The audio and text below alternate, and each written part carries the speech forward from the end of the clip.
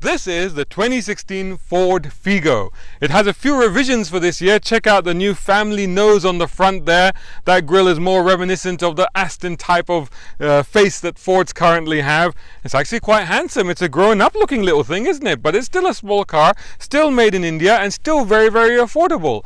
They start with a 1.2 litre engine for just, believe it or not, 38,950 dirhams. Brand new car. That one comes with a manual gearbox. The next step up from that is a 1.5 litre engine with 105 brake horsepower. That's what I have under the bonnet of this one. That car is the ambient trim and it comes for 43,950 dirhams. But this one, of course, I have the press car, which is the top of the range one, but even that's only 49,500 dirhams. This one is called the Trend, and it drives the front wheel through a 6-speed automatic.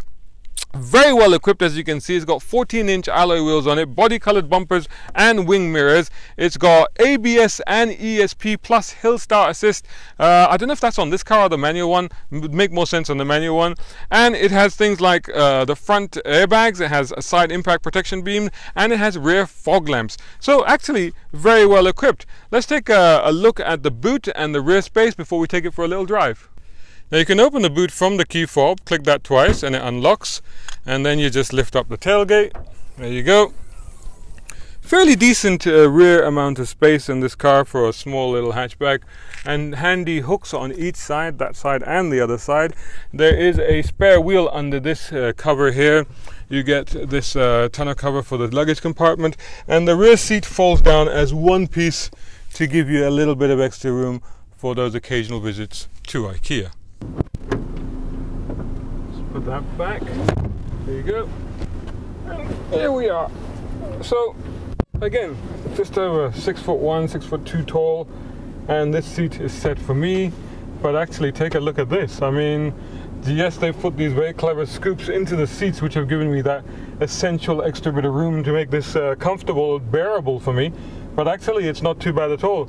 Headroom isn't too bad. I can just feel it brushing the back of my hair here, but it's not too unreasonable. It'd be a bit tight for 3 people in here, even though they have a lap belt for the third person, 3-point seat belts for the passenger on either side.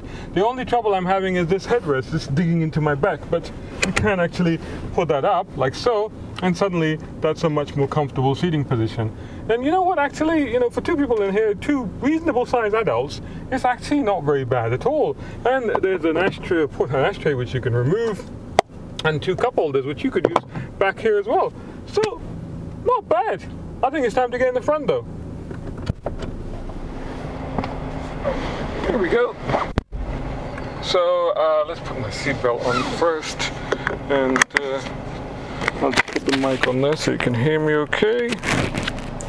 So it's all very clean and straightforward, and you might say Spartan in here, but you say that, you shouldn't, because actually it's quite decently equipped. Now, just starting with the instrument panel here, which I hope you can see clearly now. Very clear, very bright, very straightforward. But over here on the store, can you see that there's a little button there? See, I just pushed that in. When I pushed that in, I got external temperature on this car, and trip meter, range, gives me the range, which is very economical, of course, as you can see, and all that sort of stuff. So that's quite handy. Over here, very nicely done, quite modern and refined, sophisticated looking layout here. No screen, but we do have Bluetooth, and we have a USB here, and this is a CD player. Radio menu, it's got menu, you can go into it, you can change stuff, all of that sort of thing. If you think, okay, one USB player, no, actually you have another. Can you just make it out? Can you just about make it out? I don't know if you can, but there is another USB in there and an aux in there. You can also leave your phone or your iPod device in there. I like these little vents. That's quite nice for a car like this. Pretty reasonable glove box there. Door pockets, as you can see, pretty deep, pretty massive, with a cup or bottle holder arrangement in there. But practicality is the key with this thing. They know that people drive around in it, they throw things in it, they need to use it as their daily cars, and so there you have a tray right there, and that's good enough to fit a phone on that tray right there. There's a power supply there, so that's quite handy. There's your AC control, and down here, look at this, there's a whole arrangement of little boxes and cup holders and all this sort of stuff. So like loads and loads of room to put things, which is always very important in a car that you're just using as a daily and you need to get around town in. Over here you've got the light switches, and of course you've got the remote boot release, and of course the fog light switches too. So let's just take it for a very brief drive. I mean, this is not a sports car, let's be honest. It's not a muscle car. This is an ordinary car, 1.5. We move off into traffic. But you know, it's got a sports mode on the transmission. 6-speed transmission. So let's go into sports. It takes a while, the gearbox takes a while to pick it up.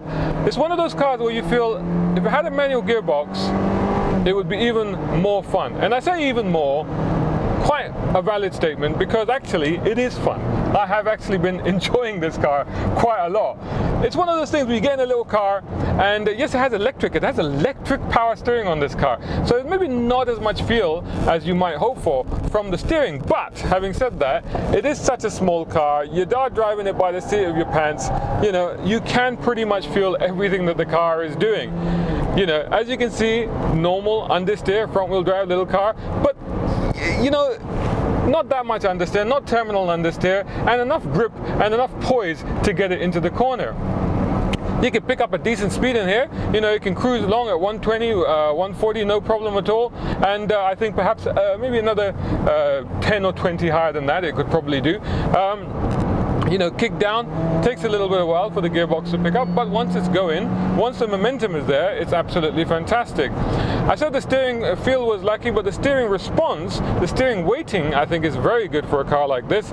You know, it is light, it is very easy to drive, because that's the sort of car it is, and that's who it's meant to be for, people that want an easy life behind the steering wheel. But at the same time, there's decent feel there, decent weighting there.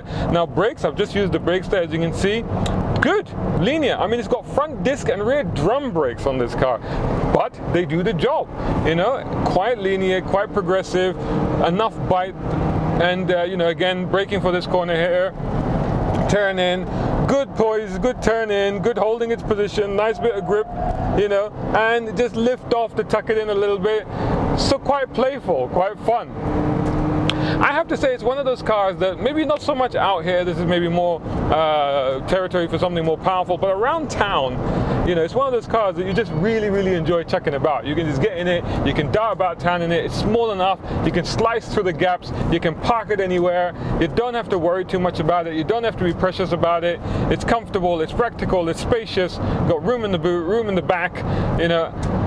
I gotta say, and for the money, really, what have you got to complain about? I think if you're looking for motoring on a budget, you got about 45,000 dirhams. Go and have a look at one of these. Definitely worth having a gander at. And yeah, Ford Figo. Get your Indian takeaway. Lou, let me know what you think of the Ford Figo. Leave your comments on this video. If you're watching this on YouTube, please do subscribe and tell all your friends. You can also follow us on motoringme.com, and of course all the social media. Just search for Motoring Middle East on Facebook, Instagram and Twitter. We are everywhere, and do check us out, do follow us. And we are also on Gear One TV, Tuesday nights at 8 p.m. and Wednesdays at 9 p.m. Till the next one, thanks for watching. Sound check for video review on the Ford Figo. This line could be from a movie or a TV show. Where is this line from? Well, of course I'm being childish. There's no point in being grown up if you can't be childish sometimes.